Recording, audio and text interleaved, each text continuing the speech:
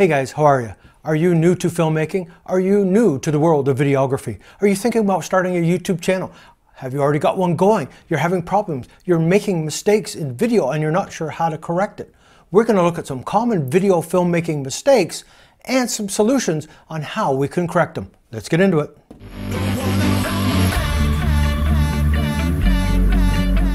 The first mistake we're going to look at, it's the same as in photography, and that is a distracting background. What's behind you? If it's a mess back there, it's a really busy background, tree coming out of your head, it's distracting and taking your audience away from what's important. And what's important? It's you.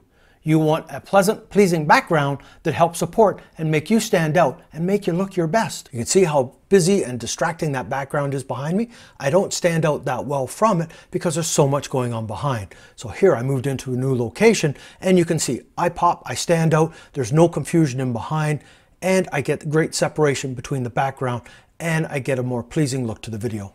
Our next pretty common mistake is filming too much. I was guilty of that when I started out. I was like kind of filming all over here and all over there, and I wasn't really focusing and concentrating on what was important. Instead of taking just this one piece of the subject and getting one clip from it, then going on to the next piece and getting another clip to that. You should be creating a shot list so you can flow through your shoot more effectively. You get through it faster and you're going to get a far better result when you plan and you don't film too much.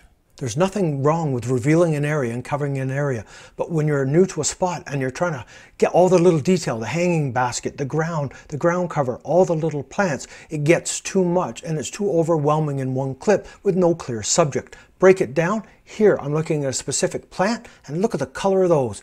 We rotate around this hanging basket and we do a nice little pull back from it, leading it to our next ground cover shot where we do a little pan across. Looks great this way.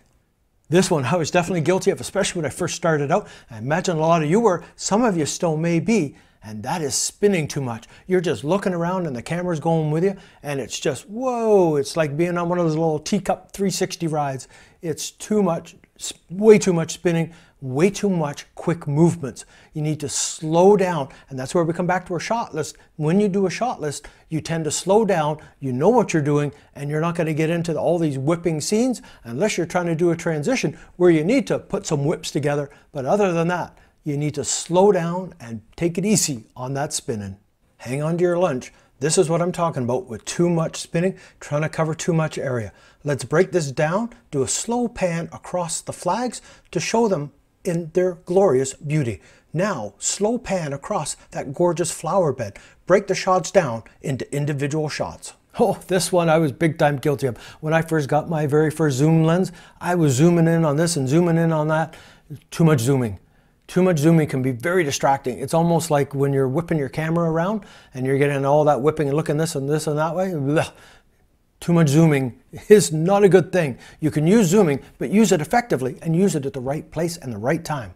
Here I'm in an area where I'm doing a bit of moving, some zooming, and you see that there's just too much zooming going on. Move, zoom. It's too much and I find it very distracting. You're better off doing individual shots. Here I did a slow pan across, focused on the building in the back, did a zoom in on the building, and then came back into the normal video.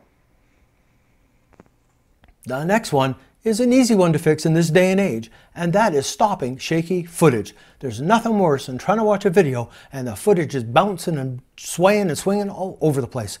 Use a tripod, use a monopod, use a gimbal, use a sling, use something. Get those caffeinated hands off of the camera and get working on some stable footage. Look at this footage. Yes, I was making it rock and roll a little more than normal to overemphasize the point, but it just shows you there's nothing worse than watching video that's bouncing all over the place. Look at that now. We've slowed it down, we've stabilized it. Now let's look at these side by side. Which do you prefer watching? It doesn't take much in this day and age to stabilize your footage and get that good, clean, crisp look to it. Our last mistake that I see happening when people are trying to make their little cinematic videos and they're trying to do a move called reveal. What they're doing is that they're sliding their camera from behind something to reveal an area. It's a great way to introduce or end your scene, but the mistake that they're making is they're not locking their focus or exposure and you're getting a shift when you're doing the move. This is a wrong way to do it. I'm in focus to out of focus and bang, it pops into focus. That's the wrong way to do it. The right way is I'm out of focus and the background didn't change from out of focus to in focus, it stayed in focus. That's it for this one. Hopefully you enjoyed it. These are mistakes that I've made in the past. These are mistakes that I see people making. A lot of this is very easy to correct.